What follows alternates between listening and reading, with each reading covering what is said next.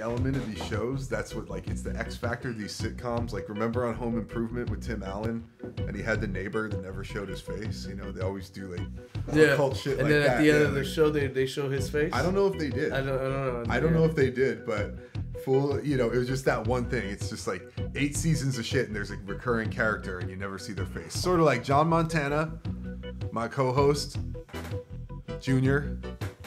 And I am the X-Man, Scott J. Sycamore. Yeah, the 27th. Not really. Not Sycaless. Sycaless. We're all just Sycamore. Just you gotta tamp it down. Tone it down. What do we got in the news? It's all about the news. Give me some news for me. We were talking some funny shit. I don't know. Okay, the biggest news in the mainstream media right now is probably this week gonna be the Pope thing. Who's gonna be the next Pope? Who's gonna be the next leader of the Knights of Malta establishment? Pedophile stars wars. A new Pope. The new King Pedo Bear. Yeah. Will Pedo Bear make an appearance at the Pope's selection? Yes. And play some like Brazilian techno or whatever he does.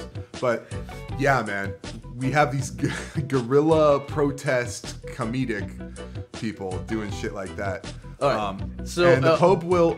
What's the real story behind that? Oh. What's the real story behind why the Pope resigned? I mean, there's never been. Okay, there was one like how long ago? Like 7,000 years ago or something. 600. Wait, close. I don't even. That's not that far. Yeah, it's a hot second of it. But so yeah, he resigned, and supposedly there's not only the transvestite party scandal with the Vatican brass balls in general, but rumors just of gay activity with rats, with J-Rats.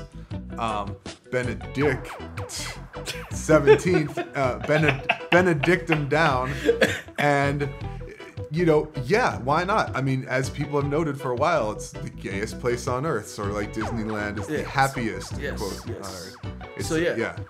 So there's this gorgeous George guy. Gorgeous George with no E. And Gorge. We'll just call him Gorge. Gorger of penis. He likes to gorge. Gorgeous and gorged. Wanger. All right. So that's the biggest scandal that's probably hit the Vatican like ever in our lifetimes, and it's not the biggest story, obviously. It ain't real yet. The big story is who's gonna be the new Pope. You know, I don't know. There's a guy from Ghana that. The point is, we don't know who the fucking people are, anyways. We'd have to go into some sort of dossier and watch the news and be like, what about this guy? There's a guy from America. There's a guy from Ghana. There's like, you know, people are saying that this is like the first time that people are saying that it might not be a European Pope for once. Oh my God! You sound like conservative radio host who gives a shit. We all know the Vatican and everything should be shut down and sell their gold and all that, but as it exists, we have to fucking yammer about it like the MSM or whoever and be like, well, guess who the new Pope's gonna be? But I mean, yeah, it does affect people's lives, but you know, they have that pedo bear. It's like, until you can force them to tear down their castle or whatever is going on. Tear down this wall. Yeah, no, I mean, what are you really gonna do? I don't know. Chances are it's still gonna be a European. It's probably not gonna be we're not gonna have seen a black pope or an American pope. It could be a black pope. It'll be a guy. It'll be a guy people have never heard of until But if they have the American pope, you know. Shucks. There's an American one too. Sounds like an 80s movie. American Pope, Michael Dudikoff. American Pope. It already sounds like a movie title. From Ninja to Pope, yeah. It's like King Ralph or something. All right, so yeah, there'll be some shit. The molestation, everything will continue. I think we're on to that. We'll figure out in the next edition.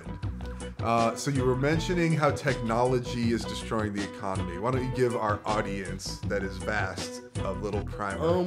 Well, it's very simple. I mean, it seems that there's kind of like I don't know, I could be wrong, but this is maybe just a theory, but like as we're seeing like the economy like go down, we're seeing technology go up, and I'm seeing like kind of a trend, like, you know, like we had a good economy right when the internet was invented, and then it all seems to just right when the internet was invented, things were starting to get easier, like, you know, iPhones and all the shit gradually, while at the same time, gradually the economy was going down.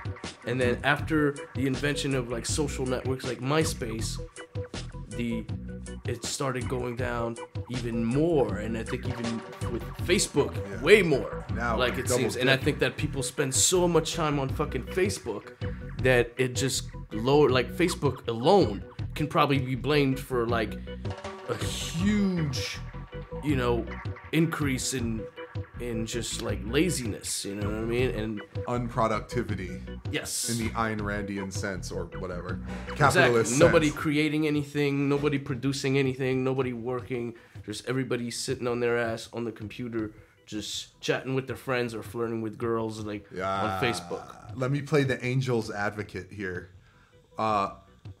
Don't you think it's a massive outlet for creativity, putting shows like this on there as well, and people making fun picture memes? Yes, it's creative, but yeah, it's still mostly fluff. Like it is. You're right. It is a great place to be, but that's not what people are doing. People are just wasting their time, like political arguments, food pictures. Yeah, we all know it. Yeah, we know the drill, and it's just like, yeah, because people. And I'm not saying like we should shut down Facebook. No, I love Facebook. Yeah, I'm on it all the fucking time. Of course you are at John Montana Jr. You know what I'm saying? But it seems like they're giving us this technology now in order to ease the pain.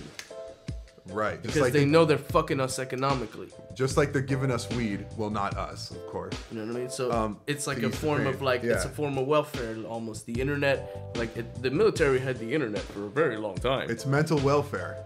It's idle time and welfare. And now they're giving it to civilians because it's power, you know what I mean? It's knowledge, you know what I mean? The only time they can give that to us is to basically ease the pain of what's really about to fucking happen to us. Right. So the future holds a vast technological increase and a vast economic collapse at the same time. And then we have this futuristic dystopia, two-tiered society. We're gonna have a technological like safety net for everything. You know what I mean? Like it's all gonna come to you. Like they're gonna, you know, like in you know, in all these movies, like where food just appears out of thin air, like in Star Trek, you know. All that, yeah. No more hunting and gathering. But we already have that now, of course. Yeah, I mean, of course that would help. Yeah, we're headed towards like a fucking Demolition Man like future, you know? So you've seen that movie, right? Oh, of course. The most NWO-ish movie of that moment. Exactly. In the game, basically. Yeah, like where you have to wipe your ass with a seashell or some shit, you know? 3 seashells. What the fuck is that? Like? No, but they had the thing, and this is some crazy shit. In the movie, in that future, they don't have sex. There's no sex contact. They put on like VR helmets or something. And apparently this fool Ray Kurzweil. And no one has guns, not even the cops. Yeah, right. Like, I mean. Well, there's like an underground sewer of people who have guns and like can still eat meat and shit like that. Yeah, rat burgers and all that. Yeah. Dennis Leary, the leader. And yeah, and every restaurant is Taco Bell, of course. That's mad predictive. So basically, it's the sex angle. I heard this dude, Mr. Computer Predictor himself, Ray Kurzweil, and he says that kind of stuff is like basically 7 years out, like 7 years away from right now. In terms of even like the sexual part, the fucking just all sorts of computer parts. Oh yeah. I just saw a report on the news earlier where somebody was walking around like a robot with like a bionic suit and shit. You know what I'm saying? It's gonna be the new thing for future like cure for paraplegic and stuff like that. It's like robot parts mobile that you hook up to yourself and you can walk and shit for like people who can't. Avatar type shit. So it will make the weak strong again. Yeah, it looks like some fucking like, you know, like Mr. Freeze or like Lex Luthor type of like armor, you know what I mean? Like it just looks like you know, like one of those like super villains that can't use his legs, like just have like robotic legs and shit. You know? So he's one of them. And then we saw what happened with the guy in South Africa. You know what I mean? So are paraplegic's evil? Oh yeah. No, no, I'm just kidding. Be wary. I'm just kidding. They'll come after me, you guys. You cyborgs. Yeah, cybers. Yeah. Cybers. Damn cybers. Yeah. I mean, fucking. Basically, the these hacktivists have gotten a big foothold too. That's been happening a lot since the internet came to fruition, right? All sorts of computer wars. Now that's the new thing in the MSM. They talk a lot about cyber attacks and shit. You know, of course that's 15 years like in the making that they've ignored it. You know, that kind of stuff. But yeah, I mean, people be hacking into banks and just causing chaos. Oh yeah, also we have to talk about this. Yeah. Sandy Hook. And I got some Sandy Hook news, some Sandy Hoax news. Of course so. Sandy Hoaxers out there. Yeah, don't get too crazy with it. All right. There's a guy. God damn, I have to write people's names. Yeah, man. you really should. Or just, you know. Hold on. I think I texted the information to you earlier. Stop smoking See, so this many. is why it's good that I'm always texting you shit, because I always forget. Stop smoking so many e-cigs, man. But it's vapor! Why? I'm the vampire god. Why? Because I'm vapor. Stephen Dorff. Is he a crypto Jew? Nobody knows. There's so many out there. Yeah, so you text me some shit. So let me lay the foundation for these biatches out here. So there was a guy, name unknown right now, and he supposedly survived the Aurora Dark Knight shooting. He survived that one, made it out of there, and he's from Newtown, Connecticut, Sandy Hook. The guy's name is Stephen Barton. All right, look that up on the internet. Type in Stephen Barton. And now he works for the U.S. of Bloomberry. He survived the Batman massacre. Yes, and he lives in a town. I forget the name of the town. See, I should have wrote that down. Yeah. That's very close to Sandy Hook Elementary, and yeah, like apparently the guy is like now like has a huge like job with Bloomberg. He's like he's running some kind of task force or something like that on some gun control shit. So he's an aspiring Gestapo. If I can use that word. But I'm not saying that he himself wants to fucking kill Jews. I'm just saying that he is maybe not aware of like the agenda that is controlling him. You know what I mean? I mean, it's kind of strange. He's certainly very close to a lot of different angles. Type that in, and then there's also like they're trying to like figure out how, because he basically was biking. They're saying that supposedly he was supposed to be somewhere else at the time, or he lived at something like pretty like not too far, but like biking distance. And he said he was taking like a long ass bike tour, and he went all the way to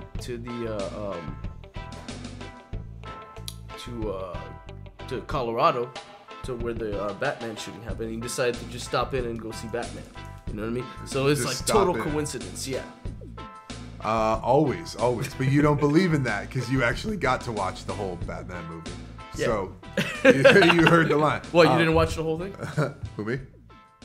Yeah. No, I'm saying the people at Aurora didn't get to see it all. No. At least not that. Okay. All right. So, anyways, there's no punchline there. Yeah. So basically, yeah. As we take it to the limit, we take it to the streets. Don't force the issue if you got nothing. But yeah, anything else? So our Nextel, we're doing our things, and people out there, whatever the fuck you want. What else you got for us? We don't do this with a laptop in front of us. Yeah. Like these other fagliosis out there, because I see people that are on camera now that are looking at their laptop the whole time. Someone's sitting next to them, right in front of them. They're interviewing them, and they're like, "Oh, really? That's interesting. Let me look up some facts about you right now, right here. You're sitting." Yeah, some more bullshit. That's that HuffPo type horse shit. Yeah, I mean, we're very we run out of shit to talk about. We're normal. We're not like perfect and shit. This isn't pretty scripted. All right, so we'll see you guys the next day. We're just saying audio. Rock and roll. Yeah. Play your banjos and shit. Yes. Don't forget to masturbate thoroughly. Well, that's right. The right way. Yeah. But do it responsibly. Friends don't let friends masturbate responsibly. Use a condom. Friends don't let friends drive while jacking it. You know that in the future, in this like dystopia, they're gonna basically like make people jack off with condoms. That's the demo man shit. That's in the future of Demolition Man. Demolition I Man. know. You gotta put a seashell on your dick to jack off, something like that. Yeah, it's like whoa. Yeah, it'll be. Oh, well, you know, there's like, have you ever read that book, The Giver? No. Very giving. Not The Giving Tree by Shel Silverstein. It was a book they made us read in junior high school or high school, I forget. But and it was in